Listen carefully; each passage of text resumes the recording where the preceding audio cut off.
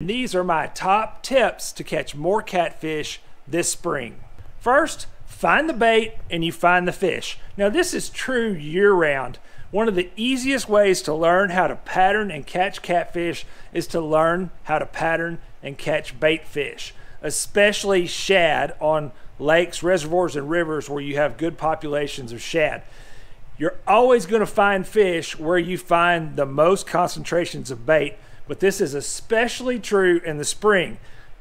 When the fish get into a real true spring pattern, 90% of the bait is going to be in 10% of the water. So that makes it really easy to find catfish. Now in the early season, you're going to have a lot of varying patterns.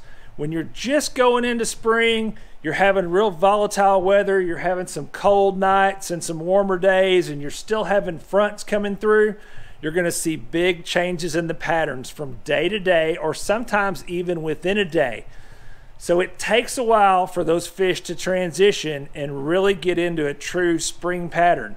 In the early season, don't be afraid to get out, think outside the box, try some different things, go into deeper depths, and experiment, because that's how you're going to have your best success finding catfish. In the late season, as the weather gets more consistent and you don't have as much of that volatility in the weather, typically when you get into April and early May, you're going to see less of those changes where the fish won't move around as much. There won't be as drastic adjustments to the patterns. In the late season, late March, April, early May, when the weather gets more consistent, you don't have those colder nights and you don't have as many cold fronts coming through, you're going to see more consistency with the fishing. They won't move around as much, the patterns won't change as much, and they'll be easier to find day to day and week to week until those fish move to spawn. So once you find a pattern in middle to late spring, those fish are going to stay in that pattern typically for a long time until they go to get on those beds and start spawning. Pay close attention to water temperatures. You're going to see big adjustments and changes in water temperature in the spring, especially in the early part of the spring where that weather is changing and the fish are still transitioning. Shallow water with muddy bottoms will warm up a whole lot quicker than any of the other water out there. So constantly be paying attention to that fish finder and watching that water temperature and looking for changes in water temp. When you find that warmer water, you're oftentimes going to find the fish. Use fresh, natural, and native bait. Remember what I said about 90% of the fish being in 10% of the water, 90% of the bait being in 10% of the water? That is going to tell you the bait that you need to use. Fresh, natural, native bait. Stay away from these gimmick, clickbait, YouTube baits like gummy worms and chicken and all this other garbage, hot dogs, anything else, and fish with what the fish are eating. Match the hatch, use the bait that the fish are feeding on primarily, and the same size bait that those fish are feeding on primarily. In most cases, that's going to be threadfin or gizzard shad or skipjack herring. So make sure you use that fresh, natural, and native bait and you'll catch more fish. The wind is your friend. Anytime you've got a good, strong, and consistent wind, it's always going to help with the catfishing and the bite is going to be better. And this is especially true in the spring.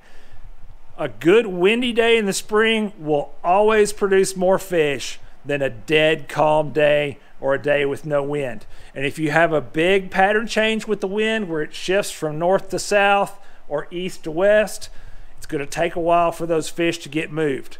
So you have to really get out there and explore where the wind was blowing previously and everywhere in between until you find where those fish have moved to. But the wind is your friend. Fish hard and fish fast. This is one of the best rules I can tell you. When I pull up and throw my lines in the water in the spring, when the fish get into a true spring pattern, I usually know within 5 minutes or less if the fish are there. If you really want to put fish in the boat and you're fishing for numbers, then don't sit in one place too long. Don't be afraid to move. Follow that 15-minute rule. If you've been sitting 15 minutes and you don't have any fish, don't have any bites, you need to move. Sometimes those can just be little moves. Sometimes they need to be big moves. But fish hard and fish fast, and you'll catch. But fish hard and fish fast, and you'll catch more fish. If you're fishing from a boat, side imaging is your friend, and you will find more fish with side imaging than any other type of sonar in the spring.